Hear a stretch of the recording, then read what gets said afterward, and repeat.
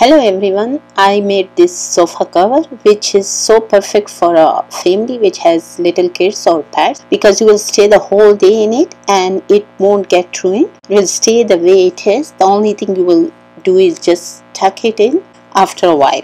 So this is roughly 15-meter cloth with 54 inches width, which is enough for two couches. One is 3-seater and the other is 2-seater. So I'm spreading this cloth lengthwise, so the whole width of the cloth will go to the back of the sofa. What I'm trying to do is to make a pocket at the back rest of the sofa.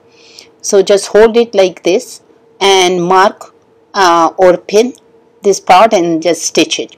So basically you fold the cloth about 15 to 16 inches and then stitch it like this to make a kind of cape for the backrest. After this, the next step would be to attach another cloth to the front edge of the pocket. To measure this cloth, measure from one handle to another and from the pocket to the floor plus 6 extra inches for tucking in. Now to cover the handle and the side of the couch, you need another piece of cloth. So measure from the floor all the way on the top of the handle to the front seat part. So sew the second cloth all the way up to the pocket and then make a slit here in this cloth like this. Cut it here and then just all the way to the end, like I'm showing it on the other side of the couch here. So here you can see I sew the second cloth to the side from the floor, and when I reach to the pocket I made this slit, and now you need to sew it to the pocket like this.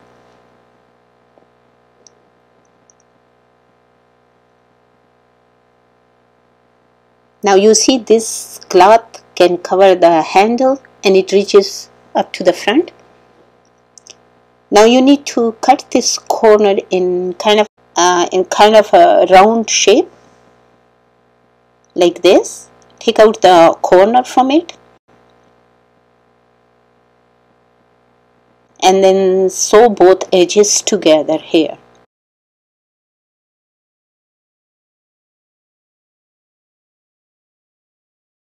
Like this. So after sewing that, you need another piece of cloth to cover this part, the handle, the front of the handle.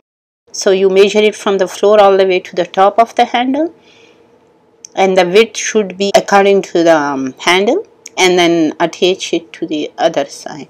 So your sofa will be basically made after that step.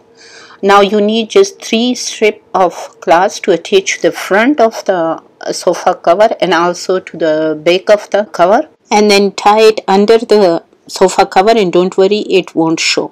This strip will hold it tight.